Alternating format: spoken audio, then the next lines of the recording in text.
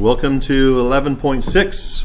We are looking at volumes of prisms and cylinders. I just noticed I forgot to highlight this.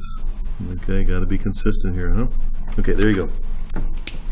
So we're looking at volumes of prisms and cylinders. Now, when you see prisms and cylinders, what I would like to have come to your mind is this diagram from 11.5, and thinking prisms, okay, and cylinders, and what is unique, what is in common about prisms and cylinders. And you are correct, they have two bases each. So a prism starts with a particular, now when I say base, I mean the area of the base, the capital B base. So we have a base here, and then that same shape is carried consistently from the bottom all the way up to the other base. Remember, these two bases are congruent and parallel. That's the same thing also with a cylinder. Here is your capital B base, and that same area is carried all the way from one base all the way up to the second base. Okay, so we are looking now at the calculating the volume of prisms and cylinders. So those guys have two bases. Volume. What are we talking about when we say volume? Remember, volume in basic terms is the space inside of some three-dimensional figure. And we measure this volume in cubic units. Cubic units. So, for example, here is a cube, and if each one of these sides of this cube was 1 foot, so this length here is 1 foot, this one also, each of these little individual edges, as we learned from the last section, each of these edges are 1 foot long. Then, to find the volume, we would take the side length times the side length times the side length, in other words, base times width times height, that sort of thing. Which, in other words, in a cube, they're all the same length, so it'd be s cubed. So 1 foot times 1 foot times 1 foot would give us 1 foot squared. So this is a cube whose volume is 1 cubic foot. I said squared, didn't I? 1 foot cubed. Okay, so when we are measuring volume, we're talking about cubic units. So let's look at prism. Prism's pretty, and actually, let me show you the connection between the two of these, and then we'll focus in on one at a time. And notice, like I said, that for both the prism and the cylinder, that each of these have two bases. You start with a base, so you figure out what the area of this base is, capital B, and then you just multiply it times the height. So, and it's the same thing for the cylinder. You figure out the area of this base, which in this case is a circle, and then multiply it times the height. So the basic formula, when you think of area, when you see area, make sure you think about capital B times the height. It will be the same for both the prism and also, oops, I should write in here, cylinder. Here we go. Cylinder, how do you spell cylinder? Cylinder, okay, and then make that big. Okay, so you have the same formula that we use for both the prism and the cylinder. Capital base times the height for both the prism and the cylinder. And then when we go to doing the pyramid and the cone, it'll be very similar to this. We start with this, but it's just 1/3 capital base times the height. So prism. Now this particular prism has a rectangle as its base, and both of these bases, of course, are parallel and congruent, so both of these are rectangles. Now you can have different shapes. You can have a triangular prism where this base is a triangle. For example, like down here, this guy is a triangle and it is a prism. But so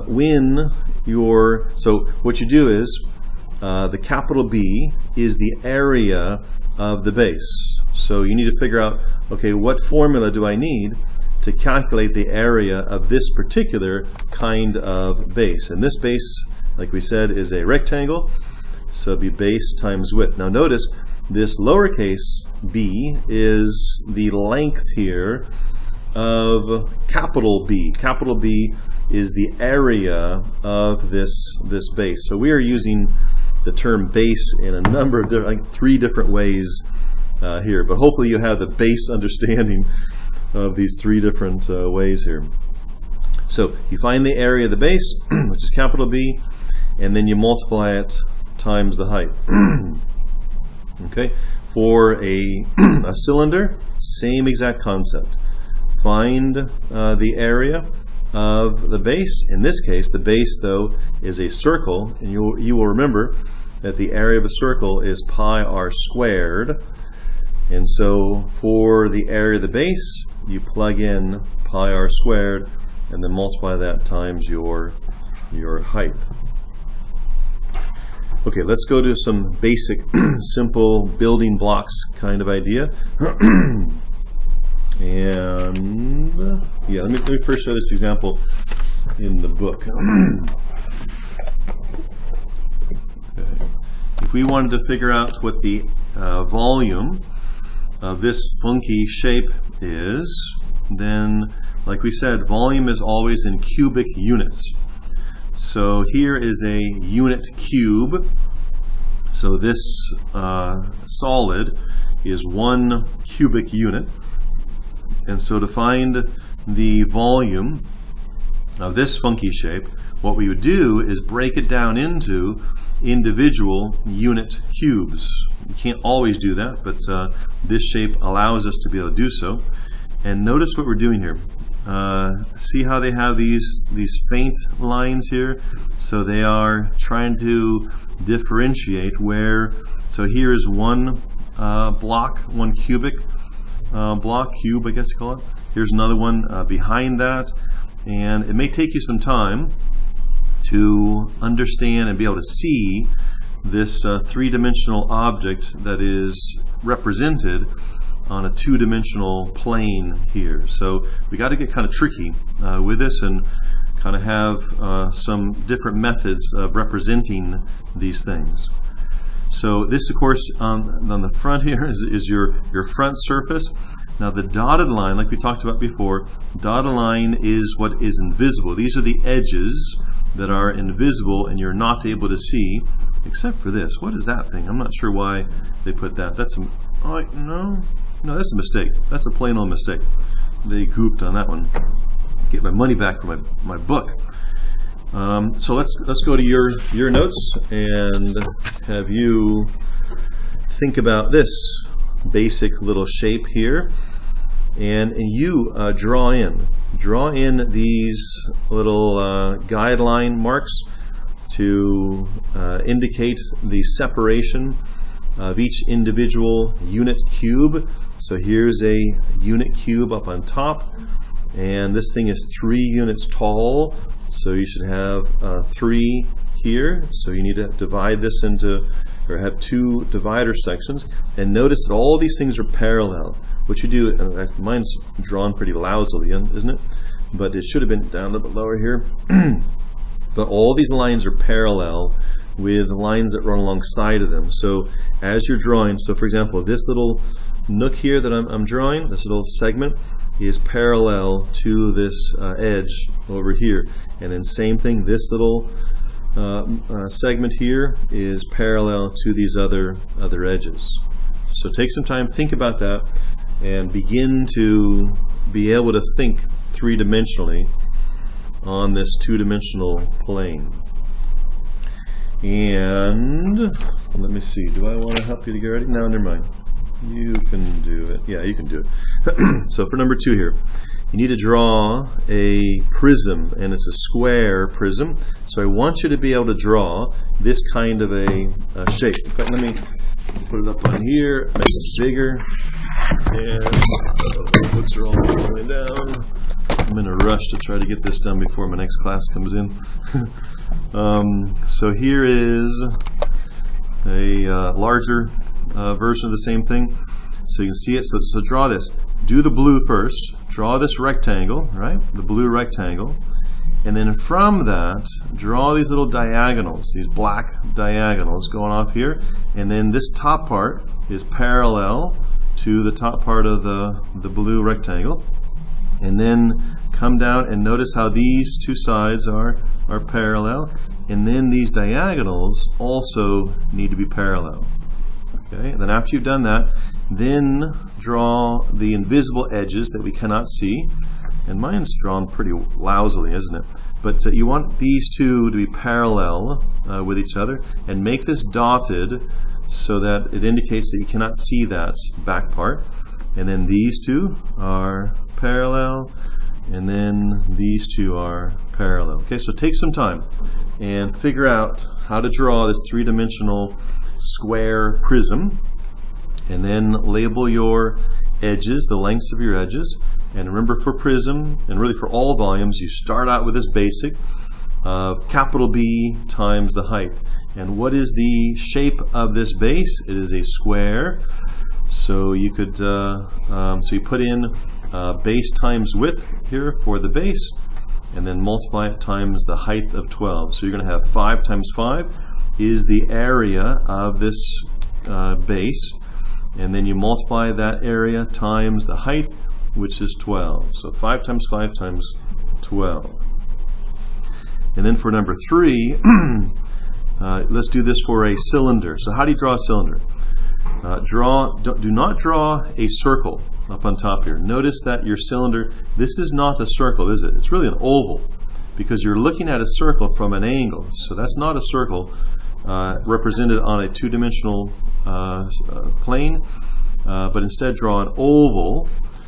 Draw an oval, and then draw your radius there, and then draw your two sides coming straight down and parallel to each other, and then draw another oval. So it should look exactly like this oval on top, but underneath, the front side edge, I guess you can see that, but the back edge you cannot. So make that dashed, or mine looks like it's dotted, but just make it some broken line back there to indicate that we cannot see that part. And to find the volume, you use the same basic formula. Volume equals capital B times H.